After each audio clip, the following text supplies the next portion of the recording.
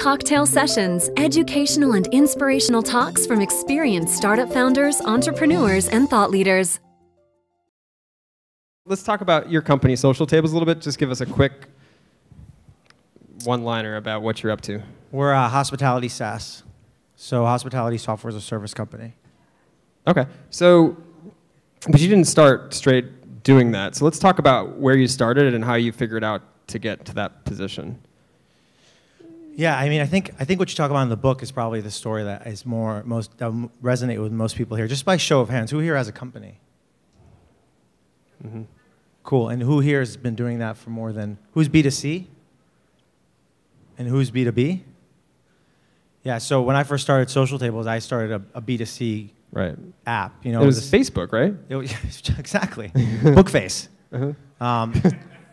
So you know, it was a B2C app for seating charts. And today we are a hospitality platform for hotels and venues used by over 2,000 enterprise clients, mm-hmm. Including Hyatt.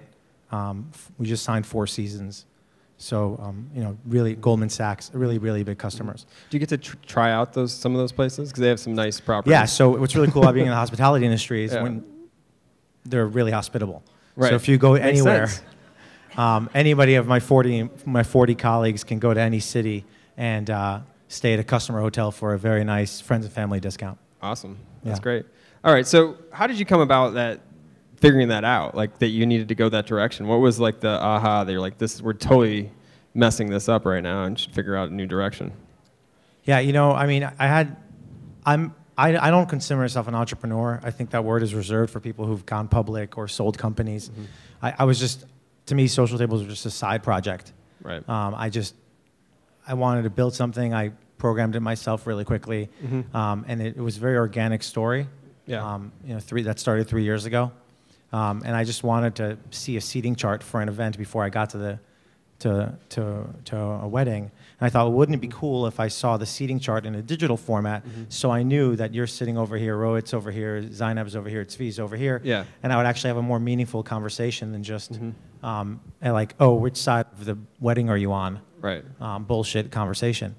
So I said, let's take the seating chart, making a seating chart tool, connect it to Facebook, and then digitize it to your guests, so that they have more meaningful conversations. So pretty simple like concept is like what you started. Now it's a lot more complex, wouldn't you say? Right. So now we're essentially like, anybody know AutoCAD? We're like AutoCAD for events. Wow. And what happened was, so we started with seating charts, and then I was like, oh, let's put Carla over here, and let's put Mark over here.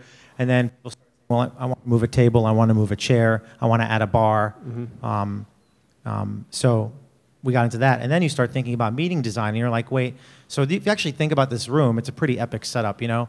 We have cocktails tables in the back, which allow people to socialize and come in and out, not disturb the people seated. We have curved theater rows that make sure that they're actually facing us, and all the audience is closer to the stage. The stage is set alongside the room and not on that side, so everybody's closer to the speaker. All these things that go into an event have to really be thought out, and that's what we've done. So we went from being a quick seating chart app to being a meeting planning platform. Right. So that's. I mean, I think you found your path, and it seems to be working right now. So how did you? So you started as a passion project, though. You mentioned that as a side project. A lot of people start that way. Can you give any advice for anybody that's trying to maybe come up with noodle on something and bring it to life, and as they're doing it nights and weekends? Because we started that way too, but I'd love to hear your perspective. Right. I mean, I feel like a lot of people just started like, oh, we're going to do everything. We're going to be everything for everybody. And I'm sure, I mean, I think that most great companies start that way, and then they realize, just like Tzvi alluded to, you have to really, focus on what you want to do. And instead of telling my story, I guess I'll tell my story. I mean, we were a B2C company. We sold events. If you want to use it, create a seating chart, we sold you one event, credit, and you planned your event in Social Tables. And then we realized the bigger opportunities with businesses. So one day I literally said, we're doing B2B. We're no longer doing B2C. And that was probably the most profound moment that we've had. That seems so obvious right now. Yeah. But just cutting off all consumer stuff and focusing on B2B. And then again, digging deeper and focusing on just hotels. Was that scary though? Like, could that have crushed your business? I mean, that's a big change, right? What was that like? Yeah, it's funny. It seems like, I mean, I always say, like, yesterday's dreams are today's reality. Like, I don't even think about it that way. Right. But at the time, I just had to make a decision. And the more we focused, the better we did. So we found out eventually through a very painful process. And you talk about customer development. It was a very painful process. At that time, I didn't read any of those books that were available. Even though they were out there, I thought I knew better. Right. And then I read them after the fact. But I mean, that's sometimes helpful to be a little bit totally. Yeah, we blind. Yeah. failed fast and often. Absolutely. Right. So, and now we know our core customer, and that way you can qualify people before even picking up the phone. No, great. Okay, one more thing. You just talked about sales. You've been building a team. You've been attracting a sales force to do this. Maybe give a few tips on how to build a sales force or team. So number one is read the book Predictable Revenue. Predictable Revenue. Yeah, I mean, it's a great book by the guy who built the Salesforce.com sales organization. Yep. Aaron Ross. That's probably the first thing. But as far as building a sales org, or maybe how you approach business development. The way in general. we do it, one thing we do differently, I think, than other companies is we put business development on the marketing side. So you put business development on the marketing side, then the marketing team essentially is qualifying and scheduling appointments for the sales team. And then once they qualify and there's actually a good lead, then the sales team comes in to close them.